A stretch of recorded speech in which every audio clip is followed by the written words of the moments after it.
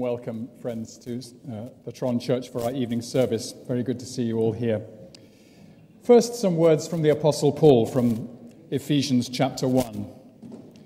Blessed be the God and Father of our Lord Jesus Christ, who has blessed us in Christ with every spiritual blessing in the heavenly places, even as he chose us in him before the foundation of the world, that we should be holy and blameless before him.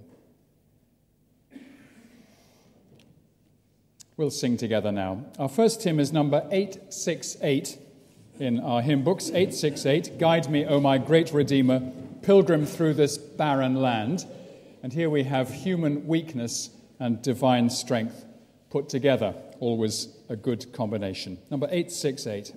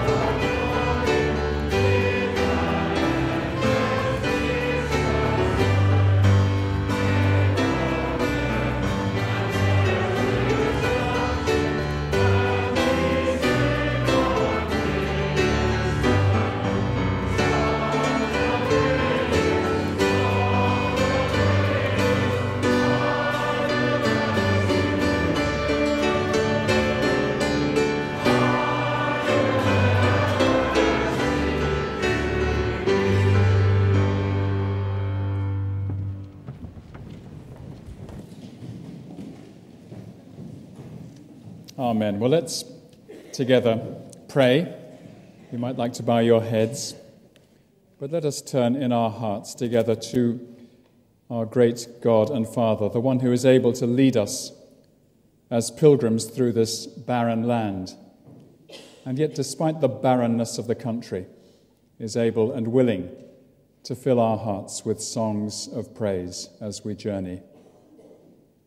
I'll read some words from Ephesians chapter 2 to help us to pray. And you were dead in the trespasses and sins in which you once walked, following the course of this world, following the prince of the power of the air, the spirit that is now at work in the sons of disobedience, among whom we all once lived in the passions of our flesh, carrying out the desires of the body and the mind, and were by nature children of wrath, like the rest of mankind. Dear God, our Father, we thank you so much for the way that Paul the Apostle taught the Ephesians these things, reminding them of the depths of sin and death and disobedience from which they were wonderfully rescued. And we think of the whole of the human race, so wonderful in its original glory and beauty as created by you and reflecting your image. And yet indeed how far we have fallen. And we thank you for Paul and other Bible writers opening up to us the truth about our lives and our natural disobedience. And we confess to you this evening together, dear Father, that we have sinned. We've sinned in our thinking. We've sinned in our speech. We've sinned in our doings. We've all sinned, and we confess it to you. We know that by nature we are just recipients of your anger and your disapproval. But we think of the Apostle Paul going on to teach the Ephesians the great truth of the gospel, of how you, the Lord God, being rich in mercy, and because of the great love with which you loved us, even when we were dead in our trespasses, made us alive together with Christ. By grace we have been saved, and has raised us up with him and seated us with him in the heavenly places in Christ Jesus, so that in the coming ages you might show the immeasurable riches of your grace and kindness towards us in Christ Jesus. Indeed, it is by grace that we have been saved through faith. Dear Father, this is a wonderful thing, and we pray that even this evening, as we consider the great truths of the gospel once again, you will fill our hearts afresh with thankfulness for your salvation. Indeed, we deserve your judgment because of our sin, but you have been so kind to us, and not only kind, but you have given us this wonderful promise that we are raised up even now and seated even now in the heavenly places in Christ Jesus, so that we might, in the coming ages, understand how rich and kind you have been towards us. And we know too, dear Father, that because of all this, we are your workmanship, created in Christ Jesus for good works, and that you have prepared these works beforehand, that we should walk in them. And we think, therefore, of the course of our lives, in the immediate future and in the further future, the future beyond what we can see. And we know that you have made us to walk in good works, works that you have prepared. And we ask you, therefore, dear Father, to guide us into those ways where we can do the things that you want us to do and live the kind of life that you want us to live. So please, dear Father, deal with us this evening. Be at work in our hearts. We need you. We need your grace. We need to hear afresh from you. We need indeed to know you better. And we ask these things in the name of your Son, Jesus Christ our Lord. Amen.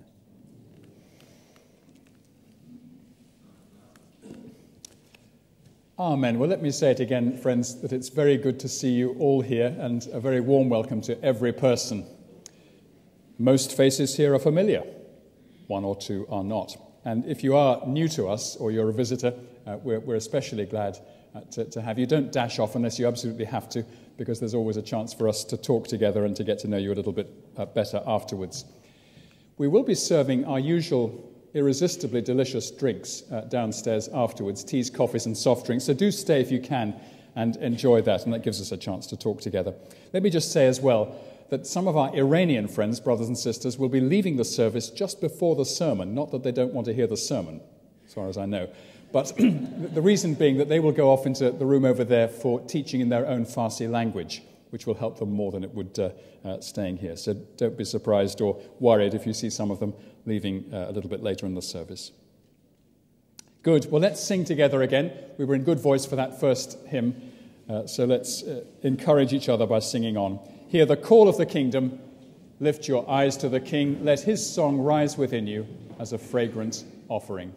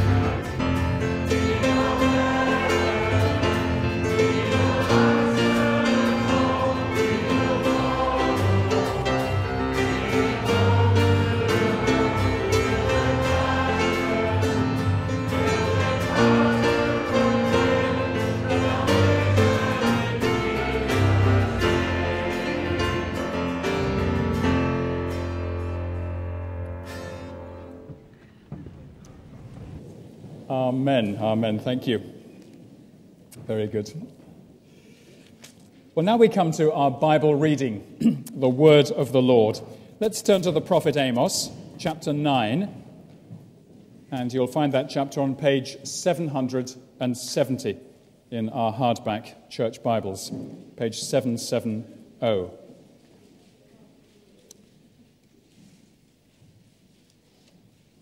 This is the last chapter of the book of Amos, as you can see, and as I read, ask yourself what might be extraordinary about this final chapter. So the prophet Amos, chapter 9. I saw the Lord standing beside the altar, and he said, "Strike the capitals until the thresholds shake, and shatter them on the heads of all the people.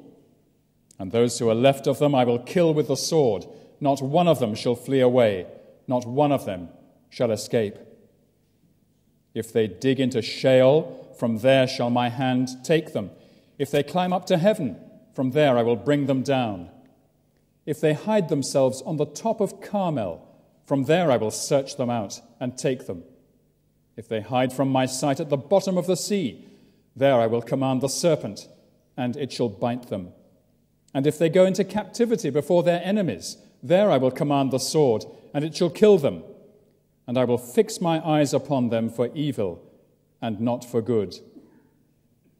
The Lord God of hosts, he who touches the earth and it melts, and all who dwell in it mourn, and all of it rises like the Nile and sinks again like the Nile of Egypt, who builds his upper chambers in the heavens and founds his vault upon the earth, who calls for the waters of the sea and pours them out upon the surface of the earth. The Lord is his name. Are you not like the Cushites to me, O people of Israel, declares the Lord? Did I not bring up Israel from the land of Egypt, and the Philistines from Caphtor, and the Syrians from Kir?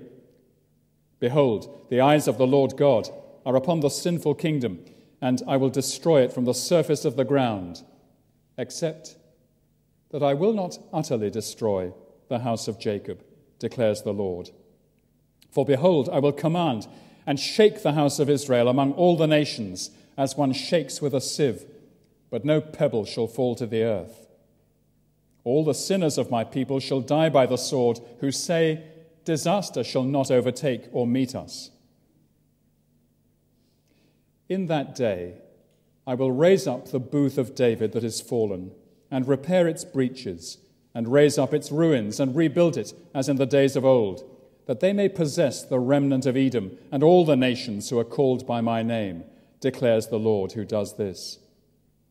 Behold, the days are coming, declares the Lord, when the plowman shall overtake the reaper, and the treader of grapes him who sows the seed. The mountains shall drip sweet wine, and all the hills shall flow with it. I will restore the fortunes of my people Israel, and they shall rebuild the ruined cities and inhabit them. They shall plant vineyards and drink their wine, and they shall make gardens and eat their fruit. I will plant them on their land, and they shall never again be uprooted out of the land that I have given them, says the Lord, your God. Amen. May this be a blessing to us this evening. Let's turn now in our hymn books to number 325. Oh, the deep, deep love of Jesus. 325.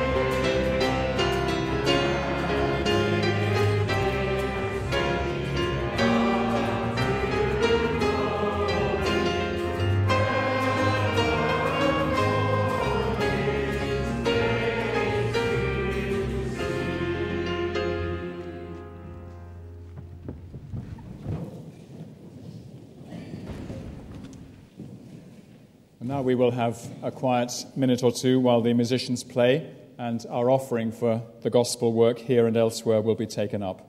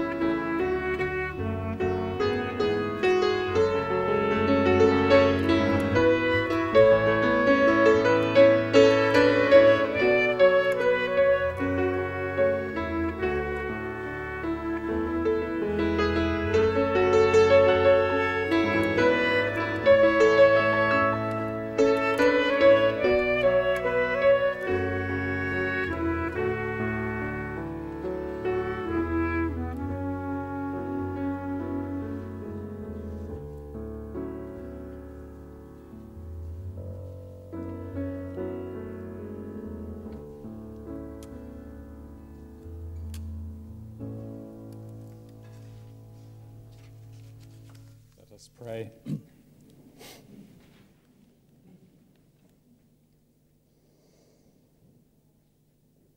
We read in the book of Amos of the prophet's vision of the Lord standing beside the altar. And I'll read now some words from the book of Revelation, which give us part of the vision that was given to John the Apostle as he looked up into heaven, and the curtain, as it were, of heaven was drawn back, and he was able to look within. After this, he writes, I looked, and behold, a great multitude that no one could number, from every nation, from all tribes and peoples and languages, standing before the throne and before the Lamb, clothed in white robes, with palm branches in their hands, and crying out with a loud voice, Salvation belongs to our God, who sits on the throne, and to the Lamb.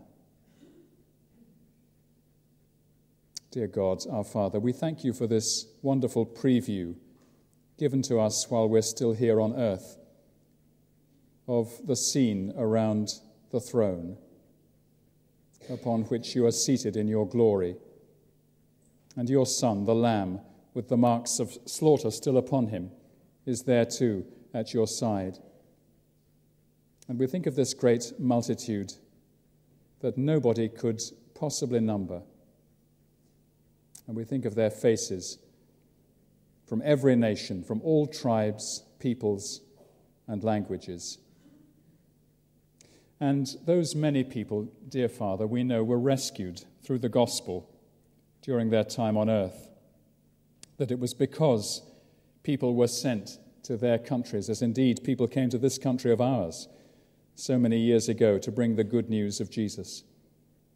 And we think of that gospel starting in Jerusalem and spreading rapidly to Judea and Samaria, and from there out to the ends of the earth, as the apostles and those early evangelists and Christians began to spread out, and people began in their hundreds and their thousands to come to Christ, even in those very early days.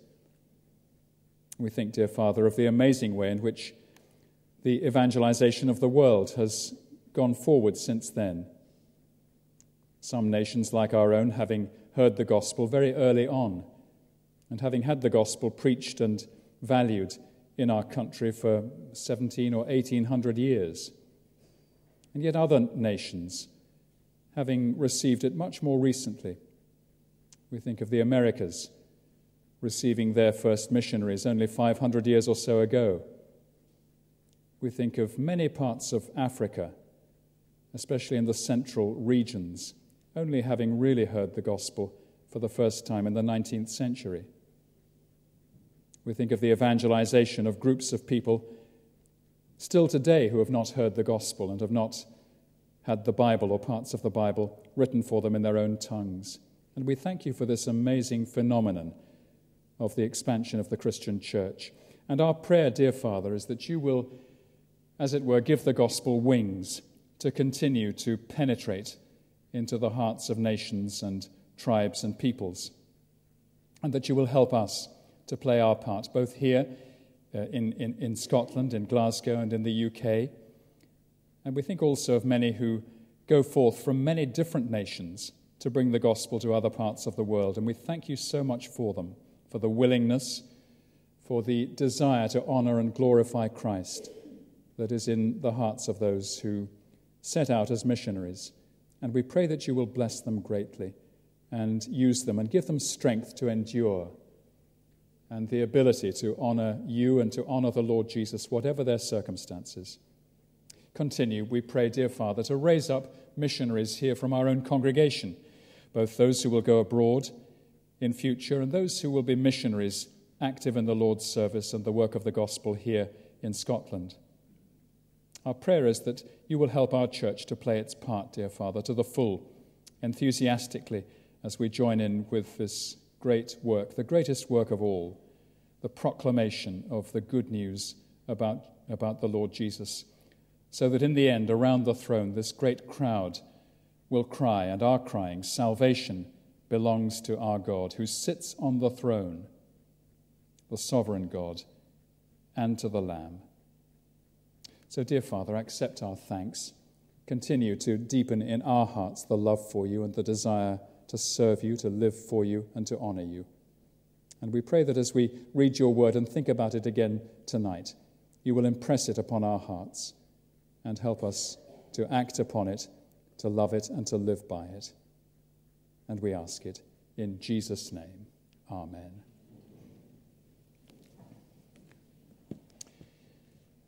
Well, let's turn together now to hymn number 562. 562. The Spirit breathes upon the word and brings the truth to sight. Precepts and promises afford a sanctifying light. Number 562.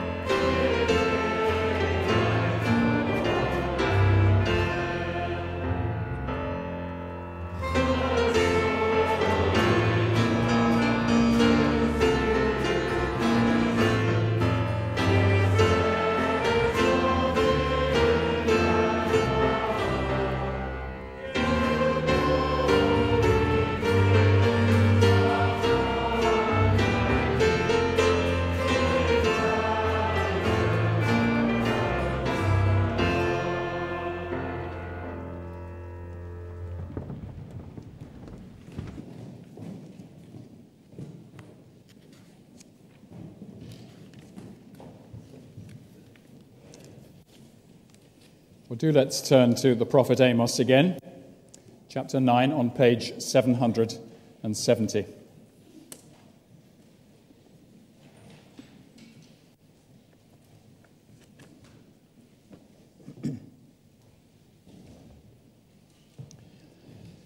My title for tonight is The Twin Pillars of the Bible. The twin pillars, the two great doctrines which support the whole of the Bible's teaching about God, are the salvation of God and the judgment of God. God is the one who saves, God is the one who judges. And Amos chapter 9 is an extraordinary chapter because it puts right together a frightening passage about the judgment of God on his people Israel in the first part of the chapter, and a glorious passage about the restoration of God's people in the final few verses. And so we might be forgiven for thinking, how can Amos, with integrity, put these two passages slapped together in one chapter? How can it be true that God is announcing the destruction of his people and the restoration of his people simultaneously? Well, the answer, of course, is that the people whose destruction is announced in the first part of the chapter are not the same people as the ones whose salvation is announced in verses 11 to 15. They're two different groups, the judged, the condemned, and the saved, as they are, of course, right the way through the Bible. But God is holding these two realities together in Amos chapter 9, his judgment and his salvation, to help us to see that he is both the judge of the unrepentant and the Savior of those who welcome his lordship. And as we work our way through the passage this evening, I hope we'll see, and not only see but feel, something of the terror of God's destructive power and something of the delight of his power to provide for his people's eternal joy. One reason why the Bible is presented to us in such vivid detail is that we're not very much helped by bland statements. If Amos had just said, "The Lord is the judge and the Lord is the Savior, Amen," I guess we would have said, of course, we can't disagree with that. But we wouldn't have been much the wiser for it. Words like that don't make a lot of impression upon us. But the vivid details that we have in a chapter like this press home the truth into our naturally dull hearts. Amos wakes us up. The first half of the chapter will force us to realize how terrible and terrifying God's judgment is, how much it is to be feared. And the final verses of the chapter will show us how much more delightful the salvation of God's people is than we might have dared to imagine. Because of our frailty, our humanness, and our sinfulness, we don't like to face up to the severity of God's judgment. And equally, we can be dull to the wonders of his salvation. The power of the Bible's teaching about heaven and hell doesn't often penetrate our systems deeply because we're dull, but it needs to, and we need it to. And a chapter like this forces us to realize that God is both more severe than we had imagined and more kind than we had thought possible. Judgment and salvation, the twin pillars of the Bible. Now, I've got three sections for this evening. First, there is no hiding from the God of truth. Chapter 9 begins with an appalling vision. It's a bit like a nightmare. Look with me at verse 1. I saw the Lord standing beside the altar. Now, this is not the first time in Amos that Amos has had a vision of the Lord. If you turn back a page to chapter 7, verse 7, you'll see there that it was another vision, and the Lord there was standing beside a wall built with a plumb line. There he was, measuring Israel. He appears to Amos in human form, obviously as a human figure at this point. But he's measuring Israel with this plumb line, testing the character of the people to see whether they were straight or crooked. But now in chapter 9, the Lord has finished his measuring and his examining. And he declares here in verse 1, strike the capitals until the thresholds shake and shatter them on the heads of all the people. And those who are left of them I will kill with the sword. Not one of them shall flee away, not one of them shall escape. So it seems as though the prophet Amos is in a temple, or certainly a place of worship with pillars supporting it. and it's obviously full of people. It's a little bit like that great moment towards the end of Judges when Samson brings down the temple of Dagon on the Philistine idolaters. But here, it's not a powerful man like Samson, it's an all-powerful God who commands the slaughter. The tops of the pillars, the capitals, are to be struck so that the whole building collapses on everybody. And if anybody should escape the collapsing building, the Lord assures Amos that they will be killed with the sword. Not one. Just notice the repetition, which is there for emphasis towards the end of the verse. Not one of them shall flee away, not one of them shall escape. And then notice the Lord's determined pursuit of all who are his enemies. Verse 2 is really like a nightmare. One of those nightmares where you're trying to flee away from some terrifying pursuer, but you simply can't get away. First of all, in verse 2, there are people with shovels or spades, and they're frantically digging down into the soil, trying to create a tunnel to take them right down to Sheol, the place of the dead, as if Sheol might offer them safety. But Sheol is no refuge, because as the verse puts it, from there shall my hand take them. The hand of the righteous judge reaches down through this pathetic tunnel that they've built and extracts them and brings them up to judgment. There are others, still in verse 2, who are going the other way. They're trying to climb up into heaven, to some remote place higher than the skies. But the pursuing hand reaches up for them and brings them down to face the judgment. So there is no supernatural refuge, no refuge in Sheol or in heaven for those who have turned their backs on the Lord. But equally, there's no geographical refuge for them either. Look at verse 3. They might try and flee to the top of Mount Carmel. Carmel was one of the highest mountains in Israel, rather as we might speak of Ben Nevis or Ben Lomond. They might try to go up there, try and find a cave or a sheltering rock on the top of Carmel, but there's no protection there, because God says, from there I will search them out and take them. Notice that verb, search them out, pursue them relentlessly.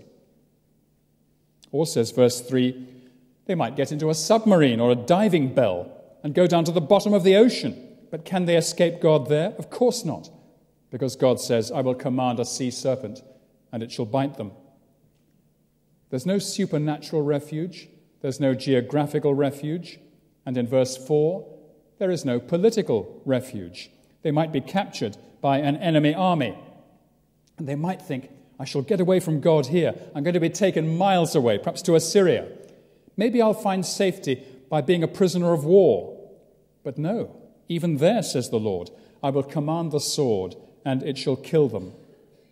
And look at that fearful phrase at the end of verse 4. I will fix my eyes upon them for evil and not for good. If the Lord has fixed his eyes upon a sinner, a rebel, who has hated him, that sinner faces a fearful and inescapable final destiny. And then verses 5 and 6 add an immeasurable weight to the visions of the first 4 verses. The learned commentaries on Amos say that it's quite likely that verses 5 and 6 are part of an ancient hymn in praise of the God of Israel. And Amos could well have been in the shrine, the place of worship, when he has this vision of the Lord standing beside the altar. So it could be that while Amos is having this nightmare vision of the Lord pursuing and catching the rebels, the temple choir, or perhaps the whole congregation, were singing this hymn. And if that's the case, the hymn does nothing but add majesty and power to the vision of the Lord as the judge. Because verses 5 and 6 are all about God, the almighty creator and ruler of the cosmos. In verse 5, he's the author of volcanoes. He touches the earth and it melts. You can picture the lava running down the mountains, can't you? He's the author of earthquakes in verse 5. All who dwell in it mourn. All of it rises like the Nile and sinks again. That's what happens with an earthquake, like the Nile of Egypt. And verse 6, he has built his upper chambers in the heavens and has founded his vault upon the earth. It's poetic language for saying that everything is the work of his mighty hand. And he's the Lord of the oceans. He calls for the waters of the sea in verse 6 and pours them out upon the surface of the earth. The Lord is his name. Well, if he is all that verses 5 and 6 make him out to be, the Lord of the earth and the skies and the very depths of the oceans, he's more than able to carry out the pursuits and the captures of verses 3 and 4. Of course there can be no hiding place on the earth or under the water from the one who made the earth and controls the tides.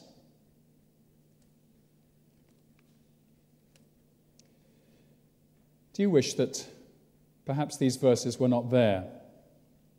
Do you wish that God was less severe, less relentless, less determined to bring to justice every last potential refugee from his justice? Well, let me say this, friends. Don't take offense at him for showing his hand like this. We need to see it. He purposefully put these words into the mouth of Amos. Amos speaks for him. Amos is a prophet. These words are God's words. The Lord didn't get Amos just to say something very brief and bland, such as, the Lord is the universal judge. No, it's much more. He gets Amos to picture rebellious Israelites digging with shovels, running up mountainsides in their terrified flight from the Lord. He makes Amos picture rebels in their terror, trying to get to the bottom of the sea, only to be bitten to death by a terrifying sea snake. This vivid imagery is here so as to force our naturally dull brains to feel something of the terror of the Lord's judgment. It's not enough for us to say, as a matter of creedal orthodoxy, I believe that God is the judge. We need to learn and to feel how terrifying is his judgment, and that's one reason why this passage is written like this. And let's remember who these people are in the book of Amos, who are about to be judged like this. These people are Israelites, the people who throng the places of worship, people who are calling on the name of Yahweh, the God of Israel. The problem was that although they were keeping the outward forms of Israelite worship, their hearts were elsewhere. Their hearts were wrapped around other things. If you look back thoughtfully over the 8 chapters of Amos before this chapter, you can see how these Israelites are breaking all 10 of the 10 commandments every day. I won't try and demonstrate that now because time is short, but that's what was happening. They'd become hedonists, luxuriating in delicate foods and wines and perfumes, while at the same time grinding the heads of the poor into the dust, robbing the poor so as to enrich themselves in terms of money and property. They went in large numbers to worship, but as we saw in chapter 8, verse 5, their only thought when they were in church was to get out of church as fast as possible so that they could get back to the market and make more money dishonestly. They were hedonists, they were materialists, they were money lovers who didn't care a brass farthing for the ruinous spiritual state of the people of Israel. So it's crucial for churches today, not simply those who are not Christians, but for churches to take warning from the book of Amos. The people of God can decline rapidly from true worship and true godliness to a state where the words of Bible faith and the outward forms of Christian worship can be retained, but the hearts of men and women become entangled with other things, material things, food and drink, beautiful bodies, fat bank balances. When a church is always talking about money and health, you know you're not far from the situation in Amos's Israel. Still talking about the God of the Bible, but no longer loving the God of the Bible. Just turn back for a moment to chapter 3, if you will. Chapter 3, verses 1 and 2. Where the Lord tells the Israelites why he's singling them out for punishment. Chapter 3, verse 1. Hear this word that the Lord has spoken against you, O people of Israel, against the whole family that I brought up out of the land of Egypt. You only have I known of all the families of the earth. Therefore I will punish you for all your iniquities. Of all the world's nations, the Israelites were uniquely privileged. The Lord had adopted them and chosen them and rescued them from slavery. They were the family. Adoption, election, salvation. Remember those 3 words that we looked at a few weeks back? And he had made known his heart to them. Through the prophet Moses, he had told them everything that they needed to know. Through Moses, he had told them who he was and how they should live for him. and how they should keep him as the great joy and delight and love of their hearts. But their hearts had become hard and calloused over and encrusted. They had turned to immorality and idolatry and the worship of money and luxury. But surely, Edward, this could never happen at the Tron Church, could it? I mean, we're a Bible church. Of course this could happen to the Tron Church. This was a Bible Israel. But when the shepherds of Israel, the kings, went astray, the sheep went astray with them. And in the end, the Lord had to become their enemy. And turning back to chapter 9, he had to say these terrifying words to them in chapter 9, verse 4. I will fix my eyes upon them for evil and not for good. So friends, let's be warned by this. We must look after our church, and other churches too, but our church is our prime responsibility. We must watch out for each other. And if we see each other beginning to worship at the shrine of money or luxury or the body beautiful or any of the other gods of this world, let's, if necessary, be tough with each other.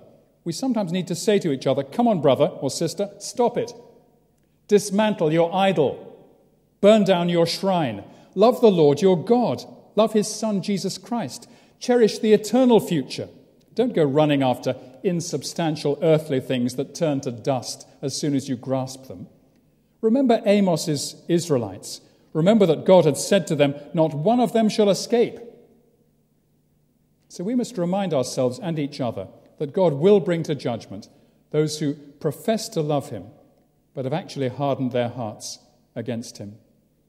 There is no hiding place from this God of truth. Now, second, there's no protection in the Exodus of long ago. This brings us to verse 7, which is quite a tricky verse, and we could easily misunderstand it. Let me read it out. Are you not like the Cushites to me, O people of Israel, declares the Lord? Did I not bring up Israel from the land of Egypt, and the Philistines from Caphtor, and the Syrians from Kir? Let's have some geographical observations first.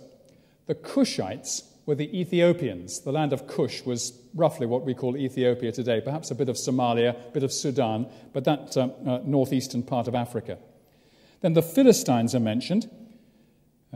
They had settled in Gath and Gaza, more or less the Gaza Strip as we now know it. But they were originally from Caphtor, which was an old name for the island of Crete.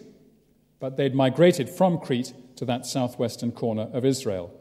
And the Syrians mentioned there, before they colonized Syria, had lived for a time in Kir, K-I-R. And nobody knows where Kir was, but it wasn't Syria, because the point is that the Syrians had also been a migrant people. They'd moved from Kir to Syria.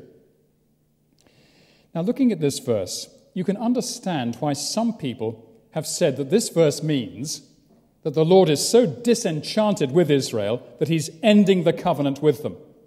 As if he's saying, from now on, Israel, you mean no more to me than the Ethiopians.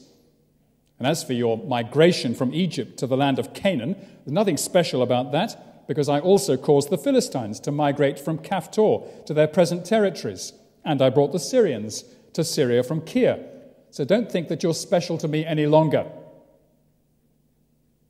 Now, the Lord cannot be saying that the covenant is ended. If the covenant were being ended, the Lord couldn't possibly go on to promise the glorious future of his people, which he describes in verses 11 to 15. The whole book of Amos is based on the special relationship, the covenant relationship. We saw it a moment ago as we looked back to chapter 3, verses 1 and 2. You only have I chosen of all the families of the earth. What the Lord is saying to Israel here in chapter 9, verse 7 is, don't think that you have a monopoly on me. I'm the Lord of every nation. I'm the Lord of the whole earth. You're not the only people whose migration I've caused to happen. So don't assume that the privileges I have given to you as my covenant people absolve you from the responsibility of obeying me. It's no good you saying, well, of course, the Lord brought us into the promised land 700 years ago, and we know that he's on our side, come what may. I'm not on your side, he's saying, come what may. What's important is not past privilege, but present behavior. And this is just what verse 8 is going on to say.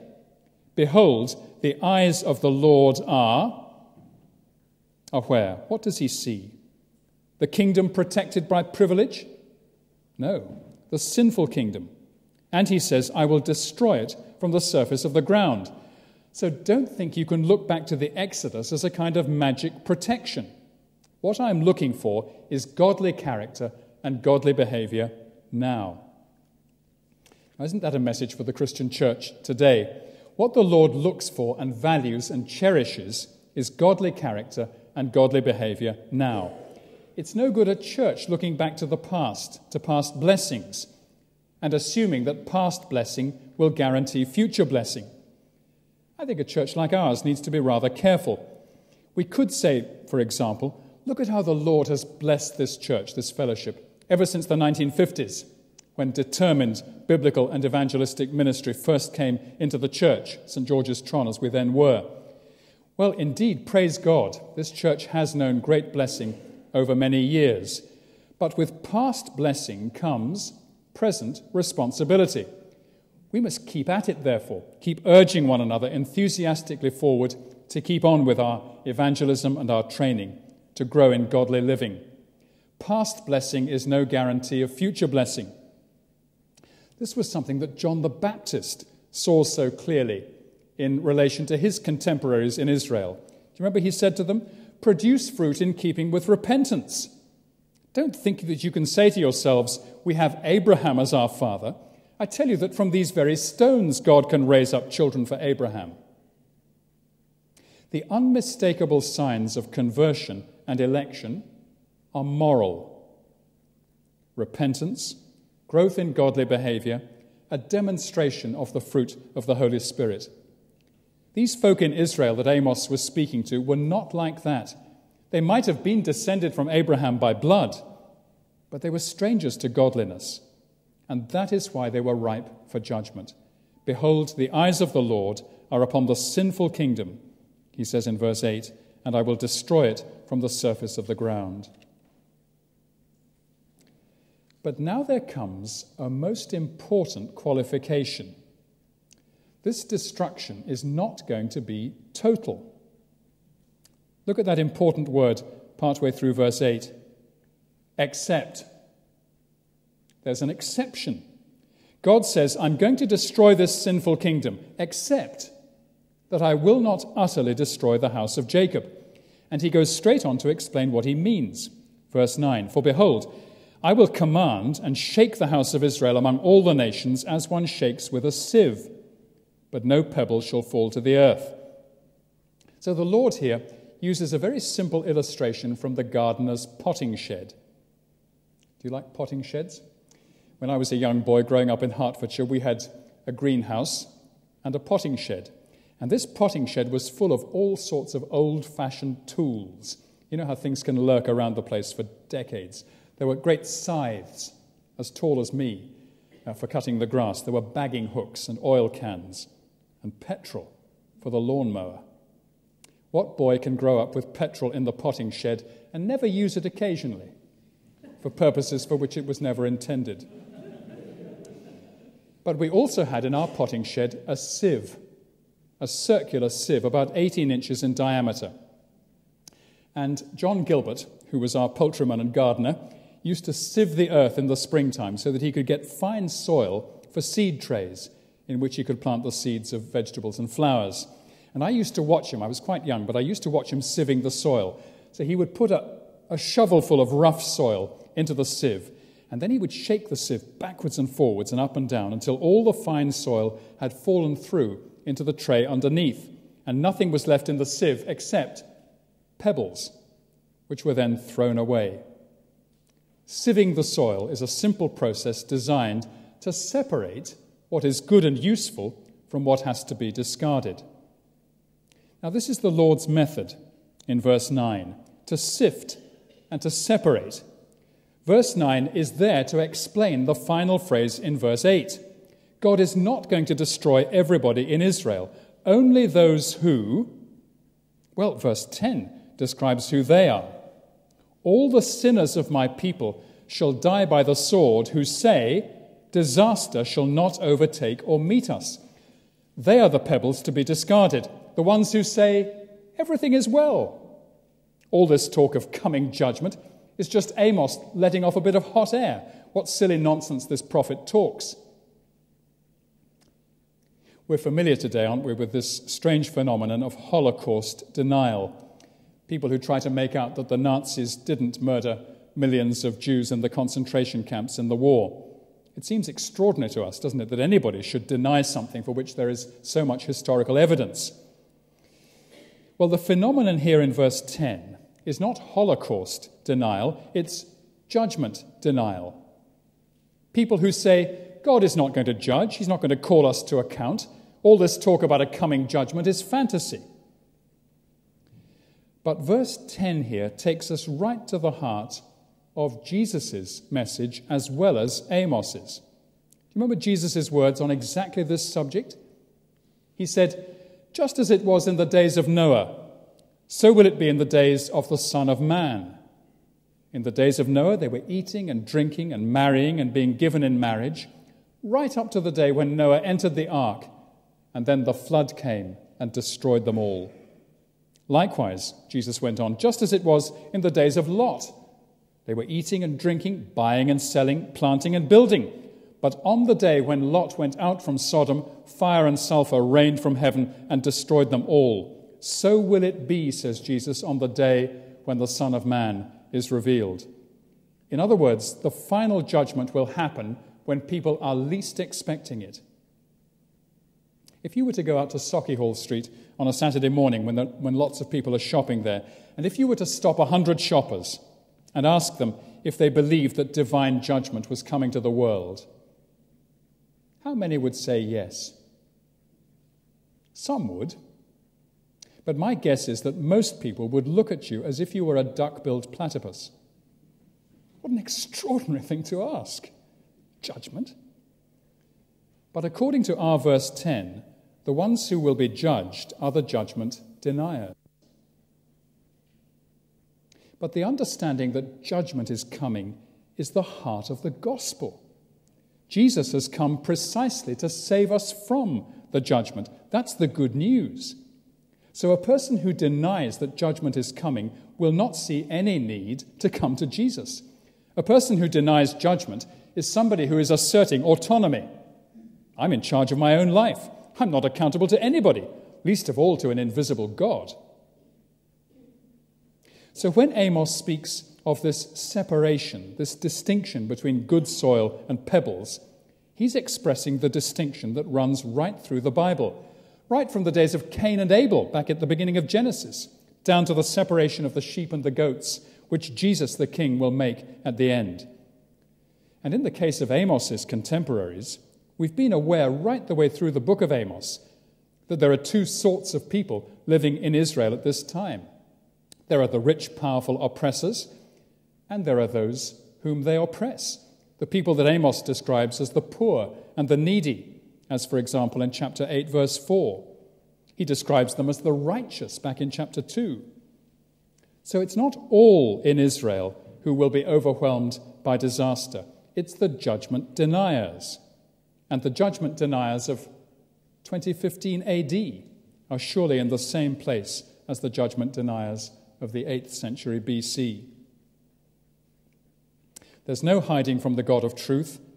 There's no protection in the Exodus or in any privileges of the past. But, thirdly, there is the glorious promise of a new world as Amos opens out the consoling and wonderful vision of verses 11 to 15. Now let's first notice a point of grammar here as we turn to this final section. Verse 11, I will raise up the booth of David that is fallen. Verse 14, I will restore the fortunes of my people Israel. Verse 15, I will plant them on their land. Now, there have been many I wills in the book of Amos up to this point, and they've all been the I wills of judgment. Look just at this chapter without looking any further.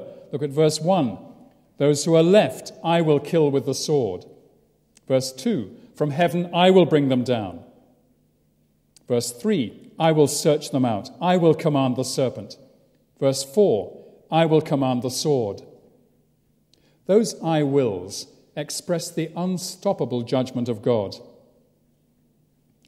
I am the judge. I will bring judgment on those who dare to rebel against me. But the I wills of the last 5 verses of chapter 9 are equally unstoppable. God is expressing here a purpose that no one can thwart. God is saying, I will bring a glorious restoration and salvation to everybody who belongs to me. The twin pillars of the Bible are judgment and salvation, and God is the irresistible doer of both of them. How then is this glorious prophecy to be fulfilled, and when? Well, let's look first at verses 11 and 12. In verse 11, God promises to restore and rebuild what he calls the tent or the booth of David. Now, King David, the great and famous King David, had died about 200 years before Amos's ministry in Israel. And God had given David a personal promise that his house, that is his family, his kingly line and dynasty, would endure forever. But the royal house of David soon became very tattered. And by Amos's day, the kingdom had split into 2. It had become Israel in the north and Judah in the south. There was still a descendant of David on the throne of Judah, but Israel was apostate, idolatrous, and ruled by someone who had no right to be its king. And the mess got even worse. Soon after Amos's time, Israel indeed suffered judgment and punishment, as Amos had prophesied, and the Assyrians invaded and laid the land to waste. Judah limped on for another century or so, and then the Babylonians came and sacked Jerusalem. The exile began in 587 BC, and while the temple was rebuilt and the walls, some 60 or 70 years later, the Hebrew people were few in number, they were not well organized, their morale was poor, they'd lost their national independence. They were barely a shadow of their former selves. But 500 years or so later, there was a meeting in Jerusalem. The story is told in the Acts of the Apostles, chapter 15. The year was about 45 AD. The apostles Paul and Barnabas and Peter were all present. The chairman of this meeting was the apostle James, Jesus' younger half-brother. It was an excited and tense and joyful meeting. Paul and Barnabas and Peter were all speaking, not all at once, but I guess one after the other. But the 3 of them reported how large numbers of Gentiles were crowding into the infant church, coming to Christ as their Lord and Savior. And the Jewish leaders here had to make decisions. Did these new Gentile Christians have to submit to the Old Testament regulations about circumcision and kosher foods and all those things? And at a critical moment in the meeting, James, the Lord's brother, the leader of the meeting, said this, "Brothers, listen to me. Peter has told us how God first visited the Gentiles to take from them a people for his name. And with this, the words of the prophets agree, just as it is written." And here James quotes Amos 9, 11 and 12. "After this I will return." James quotes it a little bit freely. It's not quite the words we have here, but it's the same verses. "After this I will return," says James, "and I will rebuild the tent of David that has fallen. I will rebuild its ruins, and I will restore it, that the remnant of mankind may seek the Lord, and all the Gentiles who are called by my name, says the Lord, who makes these things known from of old." So James the Apostle, the leader of the church, is teaching us how to understand Amos 9, verses 11 and 12.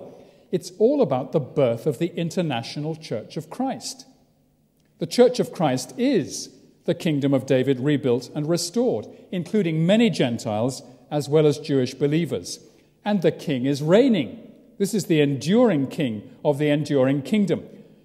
The king of David's line, Jesus, whose reign will never end, whose booth or tent will never collapse and need to be rebuilt, because, as he says, even the gates of hell shall not prevail against it. So Amos 9, verses 11 and 12 began to be fulfilled after the death and resurrection and ascension of Jesus. And they are still being further fulfilled every day as more and more people, Jews and Gentiles, bow down to Jesus the King and submit to his mastery. And verses 13 to 15 extend our view of God's glorious eternal kingdom even further. They are surely three of the most delectable verses in the whole Bible. They speak of, I won't read them again, but look at them. They speak of satisfaction and joy and security and permanence, a land so productive that the ploughman is overtaking the reaper, and the chap who's sowing the seed can't move quickly enough to keep ahead of the fellow who's treading out the grapes. It's a picture of superabundant productivity. This is the restoration of Eden. Gone are the thorns and the thistles and the drudgery and the hard labor, the sweat and the pain, the backache and the bellyache, the aging and the dying. It's all gone. The earth now is being reborn and rebuilt, solid, lasting cities, productive vineyards and gardens. I will plant them on their land, says the Lord in verse 15, and they shall never again be uprooted out of the land that I have given them, says the Lord your God. And if he says it, will it happen? Nothing can stop it happening. It's very striking that the first words of the book of Amos are the words of Amos. The last words of the book are, says the Lord your God. Amos chapter 9 brings the twin pillars of the biblical revelation to us, judgment and salvation. And of each of them, God says, I will. So the message of this book of Amos is a searching one, but ultimately it's a glorious one. It's a warning to the Lord's people not to be complacent, a warning to us to avoid, like the plague, self-indulgence and hedonism and immorality and social injustice and judgment denial. God will, in the end, bring his judgment upon all who assert their independence of him. He is very patient, but he is not infinitely patient. But to those who belong to the tent of David, the tent once broken, but now being gloriously rebuilt under the lordship of Jesus Christ, his promise is, I will restore their fortunes, verse 14. And verse 15, I will plant them on their land. They shall never again be uprooted out of the land that I have given them, says the Lord your God.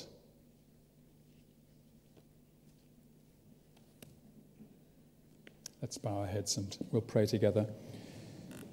Dear God, our Father, please give to all of us a proper fear of your judgment. Write it in our hearts to long to please you and delight in you, to love you and to serve you as the Lord our God with all our heart and soul and mind and strength. And help us, dear Heavenly Father, to look forward with a growing sense of anticipation and joy to the fullness of your kingdom when finally you bring it in and make all your people part of it. This kingdom that is so sweet and delightful and glorious, the kingdom of which you yourself are the center, with the Lamb, the Lord Jesus, beside you. So fill our hearts, we pray, with praise, with anticipation, with love, and with the spirit of hard work, so that we can work for the kingdom. And we ask it all to the glory of Jesus' name. Amen.